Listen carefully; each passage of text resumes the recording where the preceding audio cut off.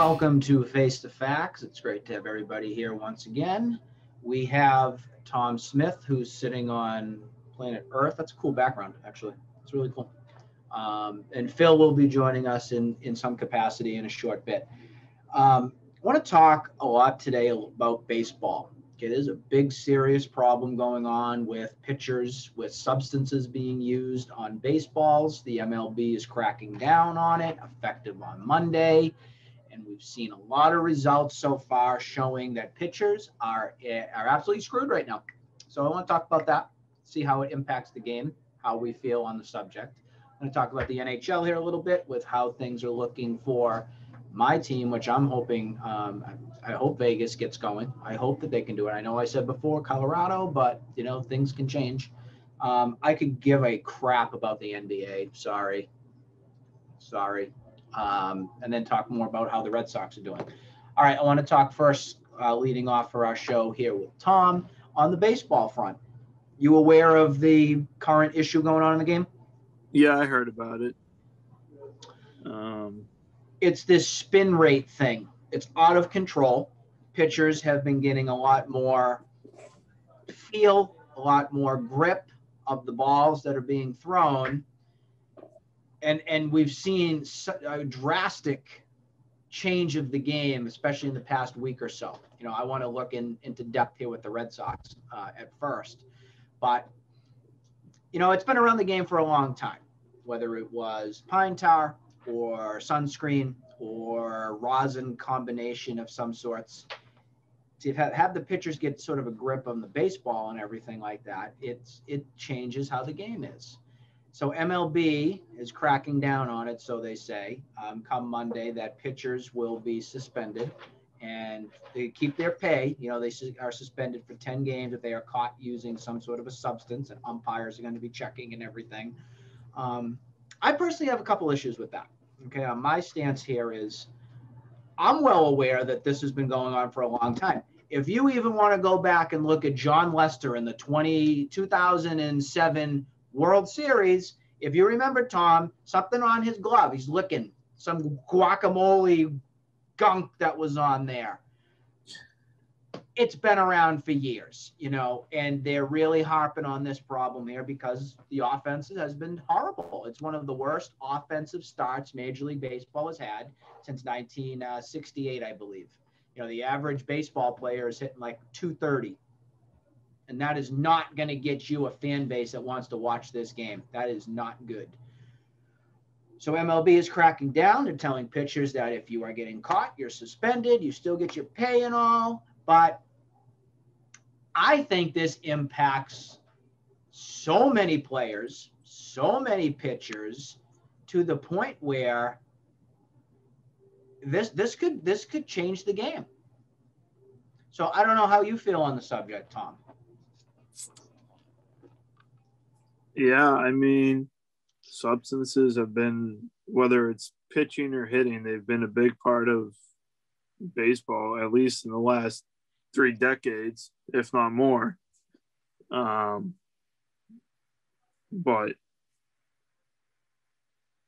yeah, I mean, it's crazy. I think first offense, pitchers should be allowed to keep pay. I think after that, though, they shouldn't be allowed to keep their pay.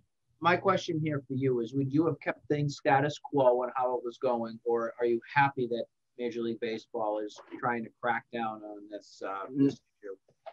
I think they should have cracked down on it a little earlier. I think they let it go a little too long. I mean, this has gone on for a long time. Here's what I would like to know. I'd like to hear pitchers like a Pedro come out, or a Randy Johnson, or Mike Mussina, or even going back then, Oral Hershiser, all these different names that are still around and kicking that were playing the game, 70s, 80s, 90s. I want to hear their side of it. I want to hear what they were actually doing. Because if they were getting away with doing what they were, why are we making such a big deal here? Tyler Glasnow, pitcher for the Tampa Bay Rays, came out on a unbelievable rant. I don't know if you heard it, saw it, heard what he had to say with anything, but he's basically probably out for the rest of the season right now. He's got something going on with his elbow and all kinds of different issues with the arm, where he feels that because he didn't have that grip that was on his arm, on his hand when he was throwing the ball, that made him get hurt. And I totally can understand how that was, because that's how he's been throwing so well. But it makes me think here. I think this impacts over 90% of the pitchers in the game right now. I wouldn't be surprised if it's 100%. I mean, let's be real here. If they had this substance, if they had sunscreen or whatever they wanted before they went and pitched, and it got them some sort of a competitive edge to make them feel like they have their grip and they can control where the baseball's going. I mean, I'll be honest here with you, Tom. If I was one of the pitchers in the game and everybody else was using it, I'd use it too.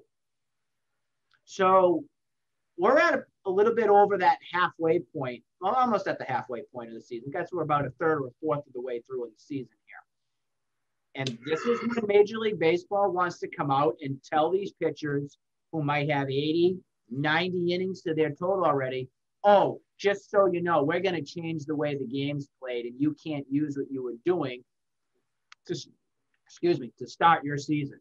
I got a big problem with that. That's one thing where you can't just go back on something when somebody already else started something. Like if they want to crack down on this at the end of the season into next year, knock your socks off. But changing all this right now, I mean, boy, that's going to be dramatic. On a positive note, though, for hitters, looking at the Red Sox from everything right now, I mean, they are torturizing the baseball right now. So you're going to see, heck, if this gets averages up to 250, 260 on average, and players are doing like the Red Sox are doing from stuff, I feel that's exciting. I mean, the last two Red Sox games were atrocious pitching-wise. However, you got offense, 12 runs a game. I mean, that can be exciting in its own front right there. So it's got a little bit of both ends on the spectrum for this issue. I think there's going to be more players that are going to come out, unlike Tyler Glasnow. I think we're going to hear more about Trevor Bauer. Obviously has something to say about it. Just follow his Twitter from everything. I'm sure you're going to hear more. Probably Chris Sale will have probably something to say. I wouldn't be surprised if Chris Sale, when he comes back, he gets impacted from this, because I'm sure he was doing something with it. I'm even positive that Tim Wakefield with that knuckleball was probably doing something to make that thing dance as much as it was. I don't think so, because you think it was natural? Yeah, no, you could definitely tell the difference between when he pitched in the summer and when he pitched in like the cooler months. Look at Garrett Cole. Garrett Cole, we talked about it in the prior show that we were doing here. I mean, he came out and he just wanted to tiptoe around the subject and say, I can't answer this question right now, when we all know 100% that he's been using the stuff. Here's the reason why this is a bad look for the Red Sox here right now, okay? You just have Cora coming off his suspension with the whole Astros scandal from everything there. If players get caught on the Red Sox and they get suspended and everything, how do you think Alex Cora comes out of this looking?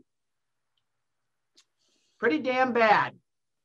Yeah. Why can't players play this freaking game legally? Why do they have to feel they have to get this little bit of competitive edge and tarnish all the history and all the great things that the game has had? For something that, you see, I'm from the approach where, yeah, I understand players can use a certain amount of pine tar. I think pitchers should be able to get something. That's that rosin bag, apparently, that they have on the mound. Well, if that's not working, oh well. Oh well. I think there's other stuff that they've done. I personally think this scandal is going to come out worse looking than the steroid scandal. I'll be bold and I'll give my hot take on it right now. But that's how I feel on the subject right now, because steroids impacted, some people. I'm sure that some may have not wanted to take it to jeopardize their health and their body and everything. This thing with pitchers, putting a little sunscreen on their hands to get a competitive edge, come on. there's more than 90% of the league that's been using this. So the game's got to change, folks. We've already seen it in the past week. I mean, look at the example from the Red Sox. I mean, their rotation right now is abysmal. It is terrible. So I think that's what you're going to see a little bit here more. Garrett Richard threw last night for the Sox. Did you like that? Did you like that game? 8 runs, 6 runs, something like that given up. Worst spin rate they said he's had of the year. Well, clearly he's not using whatever he was before. I wonder why his numbers were, half decent from before. So we shall see what happens as this continues to blow up the world of baseball. On the Red Sox front, okay, they're at their highest point they've been during the season. They are 13 games over 500, sitting 1 game behind the Tampa Rays, who I think the Red Sox are now going to probably surpass Tampa because of Glasnow's injury. And I just think the Red Sox lineup is one of the best in the game. The lineup is going to carry them and propel them into being that first place team. I think they're going to be.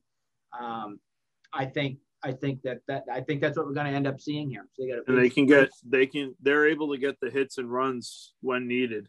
Yep. Even with this pitching struggling and everything, I still think that everything that we've seen here is going to give the Red Sox the upper hand in this. So the good news is the bullpen's is better than it has been. And I think you finally have your table setters. Saramora is still someone it's sometimes good, sometimes bad. Josh Taylor deserves a lot of credit right now. He looks phenomenal. And if he can be your 7th inning guy or something like that, that's great. Ottavino's been awesome.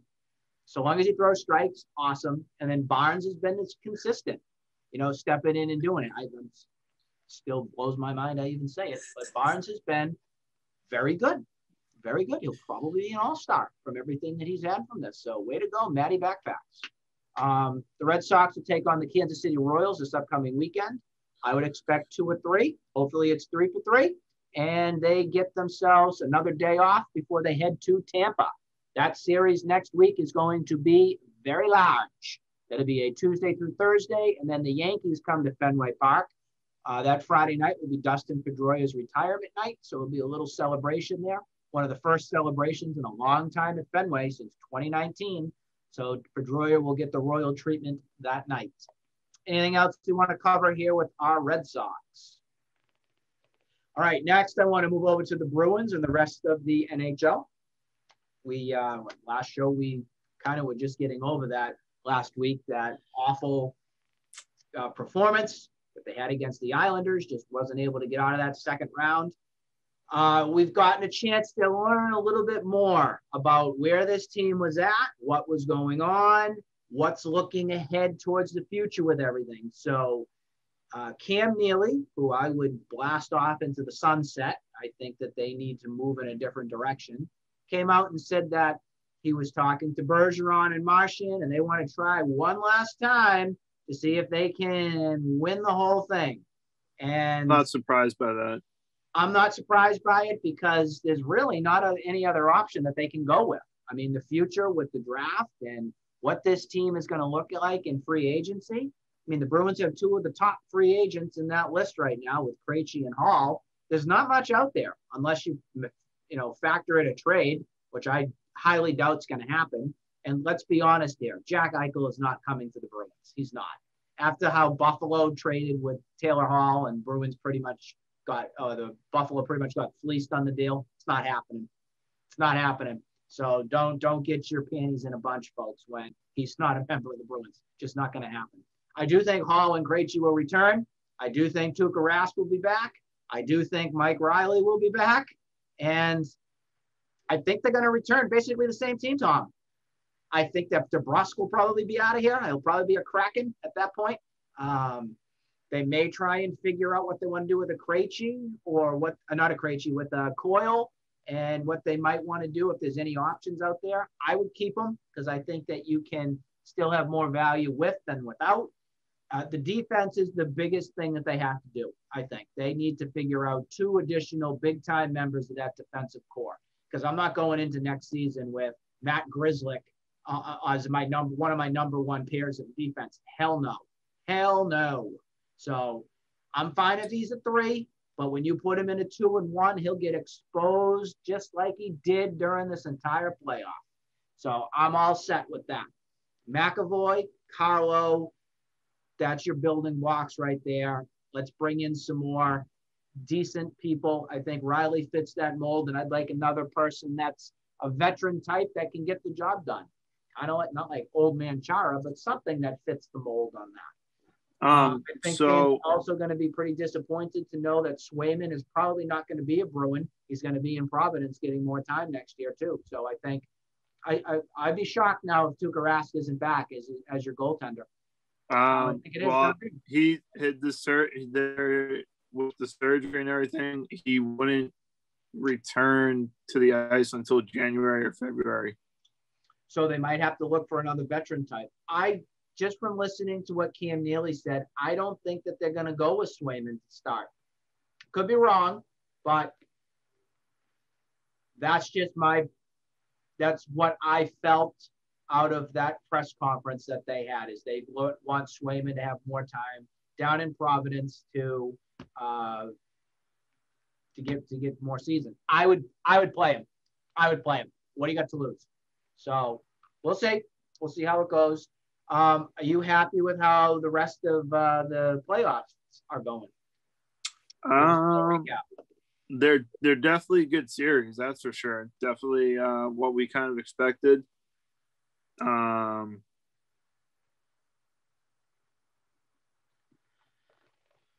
Vegas looks good. Very happy with how they're performing. I think that they'll end up getting into the next round. Obviously, they're playing the Canadians right now, and that's just not a series. I'm sorry, it's not.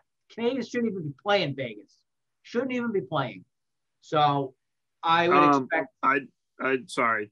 I just also read that Coyle had like some minor injury and he wasn't at full health at the end of the season. So I can see that. I can see that being a factor. I can see a lot of these nagging injuries, Rask with the hip and everything. I give him credit for playing. He sucked it up and wanted to get out there. I think a lot of it he had to do because of the previous year, abandoned ship. So I think he had to do that for himself. I just hope he didn't damage anything permanently. I hope that whatever is hurt, he can rehab, and hopefully it's not too severe. But with him out for about half the season, that also gives the Bruins some financial freedom as well. Yeah, because they really don't have to sign him right away. Yeah. They can see how he's doing and then entertain possibly bringing him in if needed. So. And Krejci is taking time with his family, and he's an unrestricted free agent, which means that the Bruins may not sign him, or he may not want to come back to the Bruins. So. Do you want him back?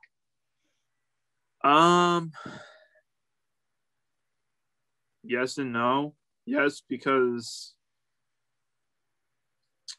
what else you got, right?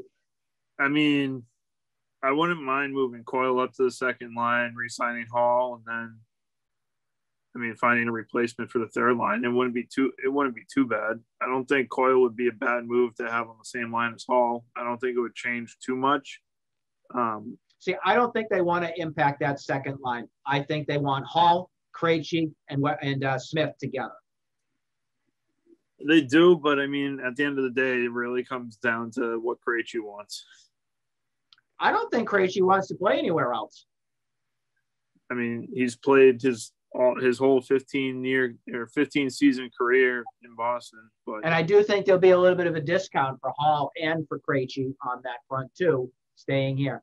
I'll actually go out here on a limb here, and I will say I will be downright shocked if Taylor Hall is playing on another NHL team.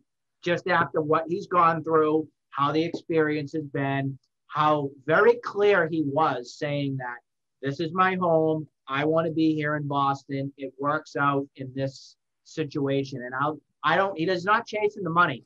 He's going where it fits him the best. And he proved it. Maybe not this second round, but he proved it when he came here to help towards the end of the season and into that first round. I would entertain a Taylor Hall contract. Maybe 3 years, something, maybe it's 4, a $4 million a season, something like that. I would do that. I would entertain it. So that's my stance on that. Again, I'd be downright shocked if Tampa does not beat the Islanders. I think Tampa's going to get through. I think we're looking, it's going to be what? Tampa versus either Vegas or Montreal. Vegas or Montreal. Yep. I think it's going to be Tampa versus Vegas. I think that's what we're going to be looking at here for the Stanley Cup. I think that's where things will head. I know I just said I didn't really want to do NBA, but very quickly, I was so happy to hear the announcement that Jason Tatum didn't collect his $32 million because he wasn't voted on the all team for the season or the all, whatever they call it. So boo freaking who to you, Mr. Tatum. Whoa. Oh, now Phil wants to come in. Oh, wait a minute. Hold on. I was just listening to your rapping about with the weirdly giving a crap about the baseball. Yep. For about 25 minutes. But no, I don't know. NBA playoffs quickly. It's fantastic. It's so bizarre because no team has been in this position. Go Suns. Suns are a great team. The Jazz. They do, and they are going. Oh, but Chris, what's his name? Chris Paul got COVID. I'm like, what did he do? So he peed in LeBron's Cheerios. What he did. I mean, that's a pretty weird position to be in, and also either to get in the house or just have your Cheerios out and leave it. Like, yeah, I bet you can't pee in them. And it's like, well, all right, here we go. Bet made. Probably Kyrie helped him. I mean, I guess that's just a very odd situation logistically. Mm-hmm. But yeah, I know, boy, that's a dishwasher. But yeah, no, yeah, man. Anyone from the West works, and Milwaukee blew a chance to take a 3-2 lead the other night. We'll see where it goes. Kyrie might be out for the playoffs. We'll see. I know you don't like Kyrie as well. I get you. Good. Train him well. But yeah, I don't know. That's all. NBA. Look forward to it. I'm looking forward to see how things go. Especially, and also Trae Young. Great game last night against Philly, and Atlanta's up 3-2. And Ben Simmons has proven, as my buddy said, he's a guy who looks like he has a look on his face that he's pooped himself and doesn't know why. So, and that's kind of like Ben Simmons is just that guy. They were actually given a lot of criticism to Doc Rivers too. Doc has been in these situations time after time, and he just chokes right away. Yeah, it's tough. That's a tough one right there. And I mean, honestly, I thought he had his team ready for this, but you know what? So did I. Yeah, sometimes it's more in the player. I'm fine if it's going to be the Hawks. I mean, I'm fine. That's totally cool with me. If that ends up going the way that series may go. So again, Atlanta's got a 3-2 lead in that. Philly, just sliding away. Anything else? Big. Anybody else have anything they want to add for this episode here of Face the Facts? Because I think we covered everything that we needed to today. Oh, wasn't there some weird Patriot stuff going on, or the camp is going, like, I guess Newton isn't performing that well? I think the Patriots are very frustrated with what they're seeing with Cam Newton at training camp. So I was listening last night, the night prior, and they're starting to put Mac Jones in that first group or that first tier, working with all of the, star players for this mini camp that was going on. And they're right. I mean, let's be honest here. You already saw what Cam Newton did. I still don't get Bill Belichick's infatuation here with Cam Newton. I just don't. He's so goddamn stubborn with the whole thing. He sucks. He's not even going to be a part of this team. I still feel Mac Jones is going to be your week 1 starter. I do. Not after what you did in this whole offseason. You damn well going to put Cam Newton on that field. Fans are going to have a tirade if that happens. So we'll see. We'll see more at mini camp. This mini camp just went. We'll see more at training camp. What's that, in another month or so? Yeah, like in preseason is that, in August. So you're like a month and a half away from looking at these people in action. And you know what? who knows what kind of pressure Belichick will be under, not just from the people, but from Kraft. Oh, and they're going to give it to him. If they give it to Cam, you're going to hear it, because Cam is not going to be anywhere near. Anywhere, he's not going to give him anything. Nothing. No. It's a shame. It really is a shame. Again, still looking forward to that week 4 when the Patriots will take on the Bucs. That's going to be one heck of a contest. Do you think, do we do a tribute? Does Brady get a tribute? Oh, yeah, he will. He will. It'd be a shame. He will. I guess tickets are going for like $1,000+. Oh, my God. I can see that. I can see the majority of people, they're probably rooting for the Bucs, too. Yeah, I mean, dependent. Especially if Cam is the quarterback. Oh, it would be great. It would be great to see Mac Jones and Brady. That would be a fun matchup. Yeah, the new age Brady against the original. That would be fun. I'm looking forward to it anyways. Well, anyways, guys, that's going to do it here for another episode here at Face to Facts. Cutting a little bit short just because there's not so much going on after the Bruins are done, the Celtics are done, Patriots are just at camp, and we're left with the Red Sox, who are in all sorts of fun things with this pine tar stickgate, or stickgate, we'll call it, Stickygate. We got Stickygate going on now. So we'll let you know more about all that stuff the next time we see you here on another episode of Face the Facts. I will say one last thing to you. I agree. I think it's a great thing you said about ask Pedro Martinez about it. Ask all those, David Glavin, ask all those people what they think. That's what why is no one going to these other guys that have played the game? Because I think, like you said, I think it's Pedro, hell, even go to Andy Pettit. I'm sure an HGH user was using something to do well too. I know. Well, Schilling. Ask Clemens. Yeah. Clemens is probably doing Schilling. Not that really anybody wants to talk to Schilling. No. I didn't do anything. Okay. Whole other can of worms here. Uh-oh. That's the alarm. That means we have to sign off. Evacuate immediately. We'll see you next time.